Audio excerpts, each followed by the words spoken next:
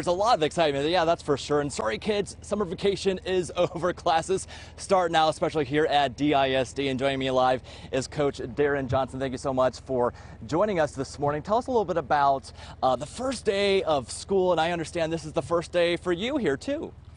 Yes, sir. I'm a little nervous. It's nerve-wracking, but it's also exciting to start at a new school, meet new kids, new staff, be in a new community.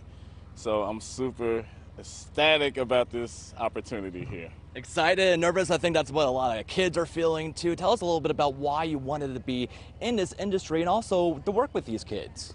I'm a DISD product, so it's great to give back. I'm big on health and nutrition and fitness, so this is my arena, and I want to share my expertise with these students in the district.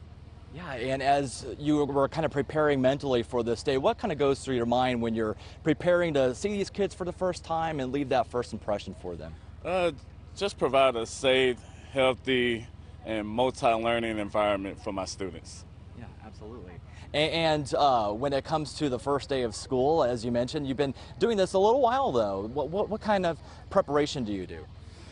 Just a lot of research, looking back on the previous year, seeing what I did well, what I could have done better, and then just be better for all my kids, you know? That's it. And do you keep in touch with them after, you know, they graduate or they move on in life? And does it feel good to kind of have that relationship with them?